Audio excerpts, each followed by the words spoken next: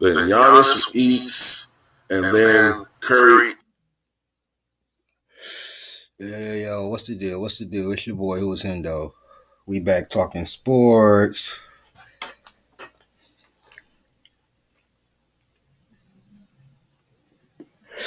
I promised myself I was not gonna do this.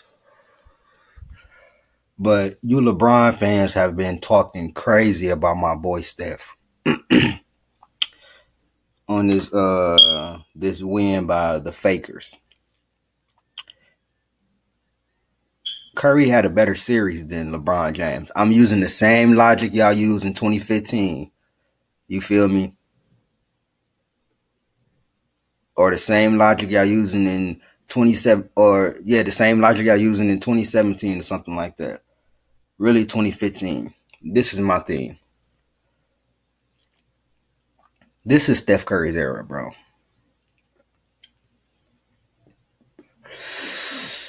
It ain't even got nothing to do with the championships, bro.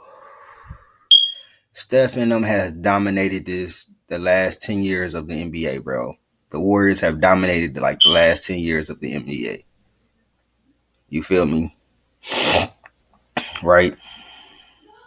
Has caused LeBron to have three extra losses on his resume, right? In the finals. The whole game is so predicated on the three-point shot.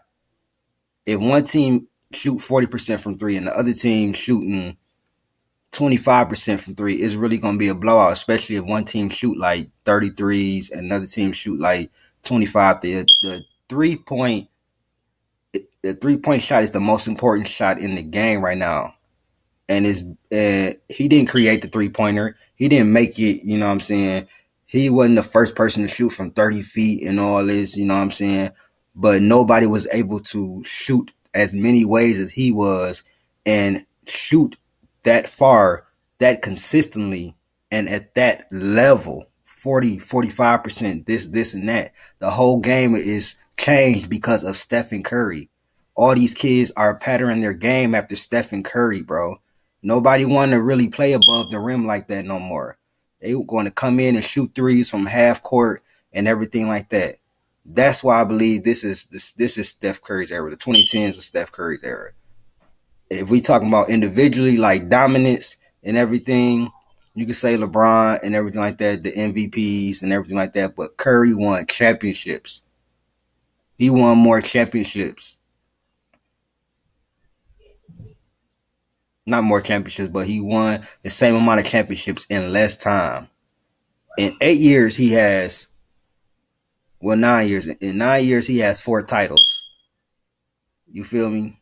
You can say what you want, oh, super team, blah, blah, blah. LeBron had a super team too, bro. You just mad because Curry one-upped them and actually dominated.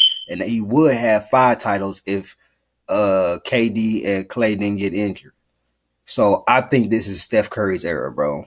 And that's just my opinion on it. You feel me? It's really more so because of how the game looks and how the game has changed and the amount of winning he has done in this short amount of time, bro. So, y'all let me know what y'all think, man. This might be my hottest take of the year, bro. I'm out, bro.